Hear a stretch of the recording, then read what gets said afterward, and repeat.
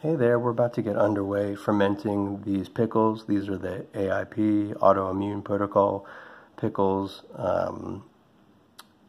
but really for any pickle that you're working on fermenting, whether that be half sour for 3 or 4 days or full sours at around a week.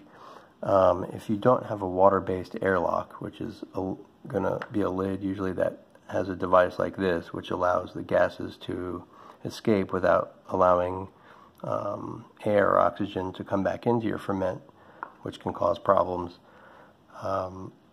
You can just use a regular plastic lid. I don't recommend the metal lids because they can rust and corrode over time, especially with the contact with salt water. And perhaps for your first ferment, if you don't have any other options, that'll be okay. But you'll see as you wash them and use them more, you're going to see rust build up, and you just really don't want that contacting with anything you're eating. So I would advise you to look on Amazon for plastic wide mouth mason jar lids or an airlock system. This is the Fermentology sour system. There's also Go Ferment, and really they're all very similar and good. This Fermentology sour system airlock is the one I'm using.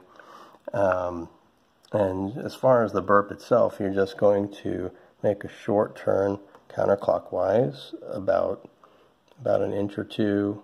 You're not going to remove the lid or anything like that. You don't want any air exposure that's unnecessary to come into contact with your ferment. And then you're just going to reclose it firmly, but you don't have to go crazy. For pickles, you'll need to do this every day so you don't have too much gas pressure build up.